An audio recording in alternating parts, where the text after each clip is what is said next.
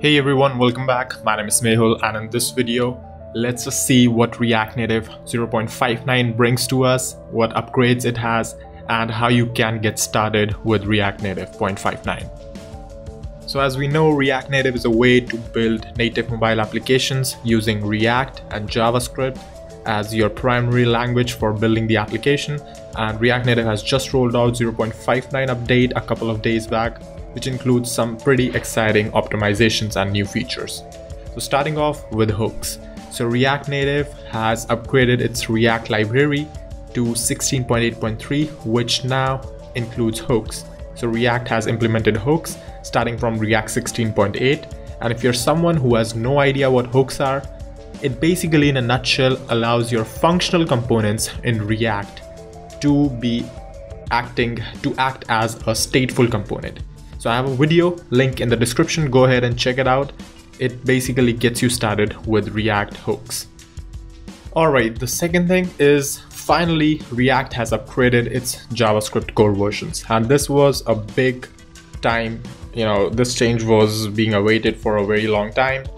And what this basically means is the JavaScript which you write for React Native, the JavaScript which you actually write is not really compiled down to native code. It's still run as JavaScript and it's communicated to the native operating system via host bridge. So what executes that JavaScript? On your browsers, on Google Chrome, for example, you have v8 as the JavaScript engine. React Native ships with its own JavaScript engine, which was called JavaScript Core, right? And it was pretty old. So what happened was the Babel transpiler had to do a lot of work to make all of your code compatible, and sometimes React Native broke this kind of structure as well a lot of times. So this is one of the things Airbnb also mentioned why they were sunsetting React Native at their place. So essentially what that means is now with a new JavaScript core, you as a developer don't really have to do anything special.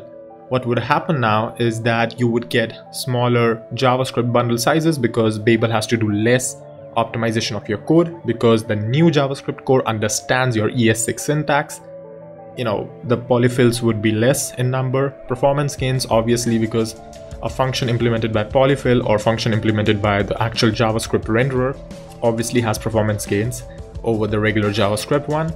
And Google also had made 64-bit support for APKs mandatory for developers starting from August 2019. So this was a step React Native had to take anyway for it to make it compatible so that people can actually do production ready apps with it.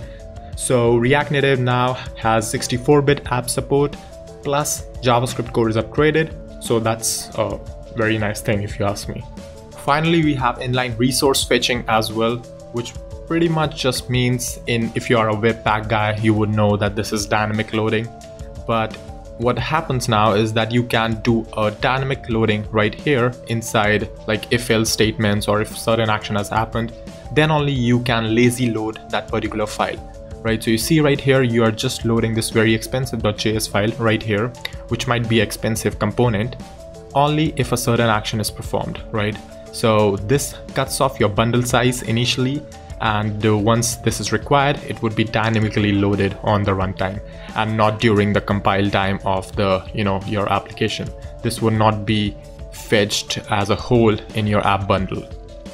React Native is also working on leaning its core, which is a fancy word of saying that React Native is decoupling its dependencies, which are not really used very often, from its core, which is the actual framework of React Native, right? All that bridge and stuff. So React Native has already started work, and it has done quite some work as well. So web view async storage sliders, things like these are actually decoupled completely. So you can actually install them from a different repository and include it from there instead of getting it directly from the React Native core, which by the way right now is deprecated, but very soon would be removed in the coming releases, right? So React Native CLI is also one of the things which is decoupled. So that's that. Then finally, you have a React Native upgrade. So React Native has worked on this one to actually make your projects easier to upgrade, right? So it's actually a new way to upgrade your React Native projects. The old way was to use React Native Git upgrade, which is now removed, right? So do not really use this to upgrade to 0.59. Now the thing is, how would you upgrade to 0.59? So the first step you have to do, if you have an old project, then you have to follow this. If you have a new project, if you're starting off, just follow step 1. So if you have an old project, update your React Native CLI or just React Native by doing npm install React Native at the latest, which is going to fetch React Native 0.59, right? Or maybe if you're using Yarn, you can do this, but I think most of you guys would be using npm.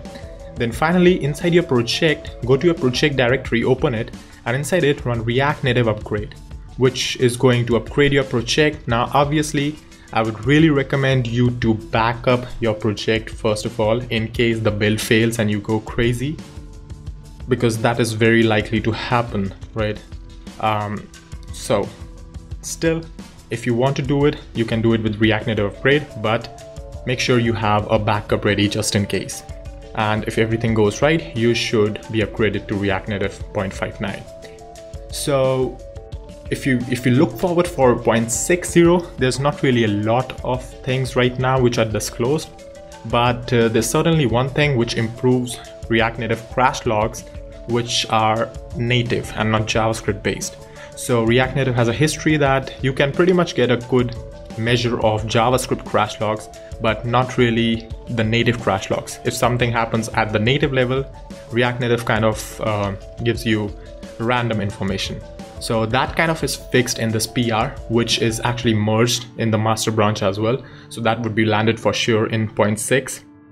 Otherwise, React Native 0.6 RC1 is coming this week. So we're gonna see what's new in that.